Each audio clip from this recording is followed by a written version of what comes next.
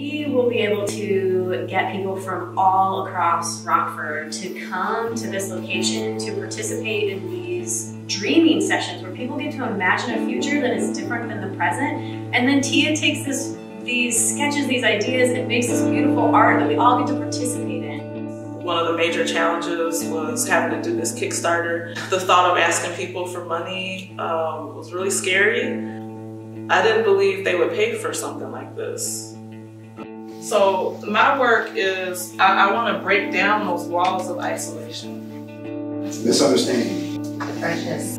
Lack of unity. You know, this is a case where you let citizens have that input. It's a movement. Yeah, it's more than visual. You know, it's art. We are art. You know, everyone has their place in it. So, oh yeah. You know, from the most powerful to the least powerful, from, you know, people that have homes and people who are walking around without homes, to be able to bring together everyone. We get to the community paint days. People weren't coming out. At that moment, I was afraid I couldn't get it done.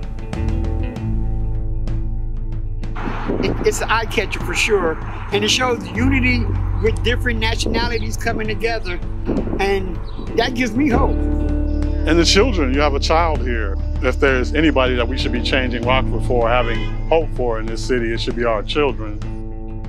I have found there aren't that many opportunities for people to participate as part of something bigger. That's why I want to give everyone who wants to be a part of this a chance.